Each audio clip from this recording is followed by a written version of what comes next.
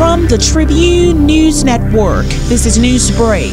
I'm Krishna Russell. 6 men were murdered in a hail of bullets after men wearing black, brandishing high-powered assault rifles and handguns, ambushed them at the intersection of Jerome Avenue and Chesapeake Road. A woman and a 2-year-old girl, who were in a separate vehicle but believed to be related to one of the deceased victims, were critically injured in the gun attack, police have said. They were said to be in critical but stable condition in hospital last night. It unfolded shortly after the men were released from police custody. They were arrested earlier in the week for firearm possession, but were released hours before their deaths. Police said the men were not all held at the same station. They were at the Central Detective Unit and other locations. At least 4 of them were arrested after an incident at the foot of the old Paradise Island Bridge, which was noted in an earlier police press release. The remaining 2 men and others were also arrested for similar incidents. As the 6 men pulled up to the intersection in a silver Honda Inspire shortly after 5 last night, a white Kia SUV trailed behind them. 4 men in black then emerged from the SUV, 2 with high-powered weapons, and shot at the victims. Police suspect it was a gang-related attack.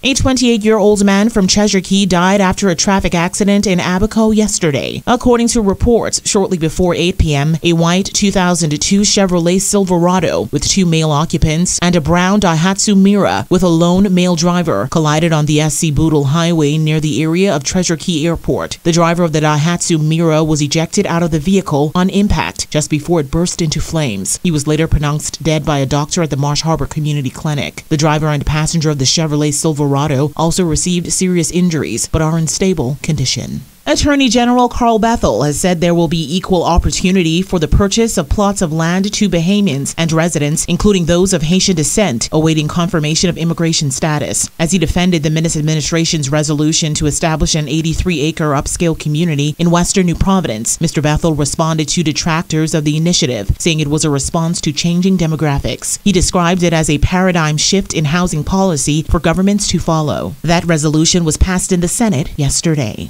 Labor Director John Pinder has said his department has received several complaints about at least 3 different businesses trying to implement a new policy that mandates workers to get vaccinated against COVID-19. Failure to comply could result in workers losing their jobs or being forced to pay for weekly rapid antigen tests at some establishments. Yesterday, Mr. Pinder said the policy is not legal and further advised employers against implementing such rules. He also urged businesses to show compassion towards their staff during these hard economic times.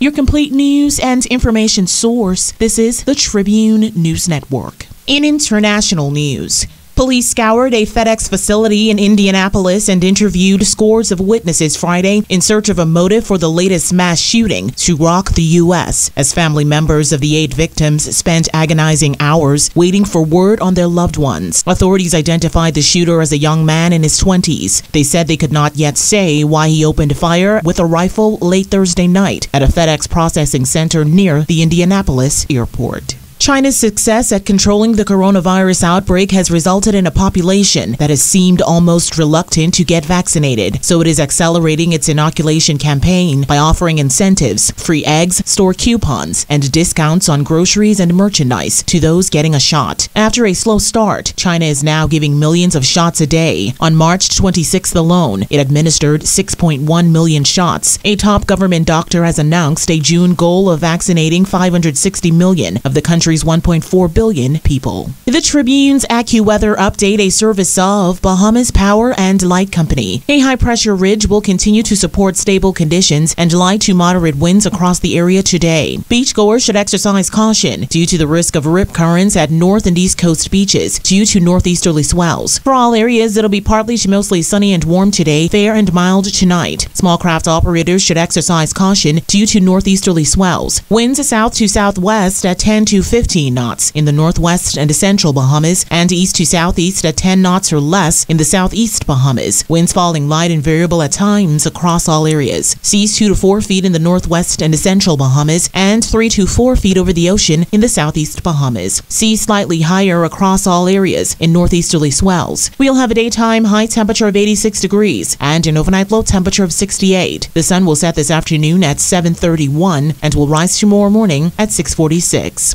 That's Newsbreak. Details of the day's top stories in the Tribune newspaper, now on the streets, or stay up to date online at Tribune242.com.